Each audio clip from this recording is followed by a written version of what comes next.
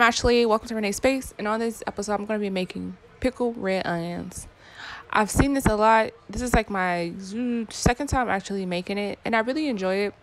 I didn't realize how good red onions are in general, outside all the onions. Something about red is very flavorful. But for this, I just like then cut them very thinly. The bottom right there, that's the bottom of the onion. I took that off. And I wanted to have like more of a garlic taste, so I added 1 clove of garlic, and I cut that in 3. I'm gonna see how that works out because that's my first time ever adding garlic to my pickled onions, like fresh garlic. All right, so here's some dill seeds. But these seeds right here, I'm not gonna lie, they're not really strong at all. And 2, I believe they're old. So these are like ingredients that my grandma had in her cabinet. I add 1/4 of red wine vinegar. Definitely recommend to use that rather than apple cider vinegar. You're not gonna have that rich, dark,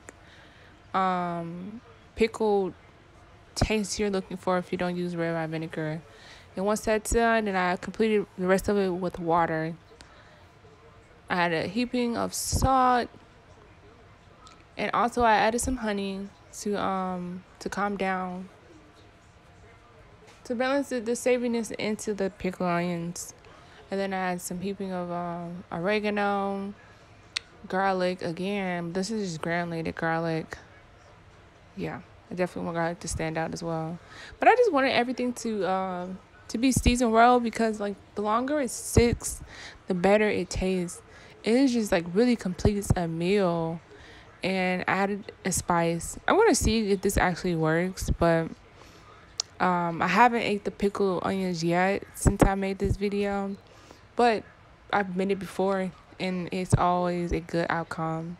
So this is how everything looks. Once it's ready, then I put it in the refrigerator, and that's it. Thank you for coming to Renee's Space. Check out my other show. Bye.